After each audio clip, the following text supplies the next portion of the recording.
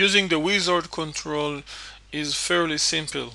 We just need to specify the ASP wizard XML element, a starting tag and ending tag, and place within that element the wizard steps child element with um, a wizard step element for each and every step.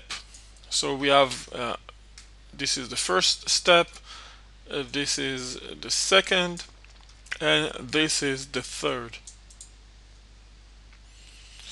If we want, we can even change the format.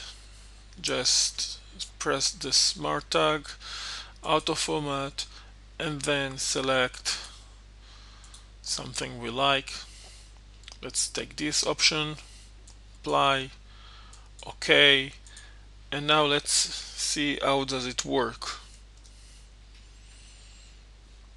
So as you can see, we have steps, and for each step we have a link that takes us directly to it, so we can just go through the steps, fill in the details, and so on.